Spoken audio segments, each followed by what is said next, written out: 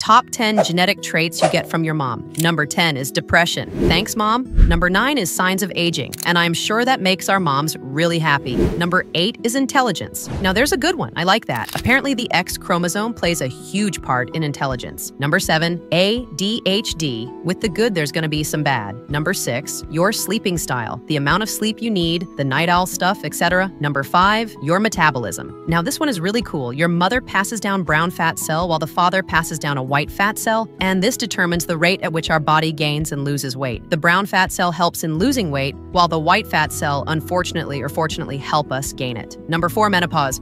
And I would hope we get that from our mother. It would be strange to get that from our father. Number 3, memory. There's research that says that the X chromosome plays a part in how strong our memory is. Number 2, your exercise endurance. And number 1 is, now this is a little unfortunate, where fathers tend to have genetics that help the baby grow, sometimes mothers can have genetics that suppress growth.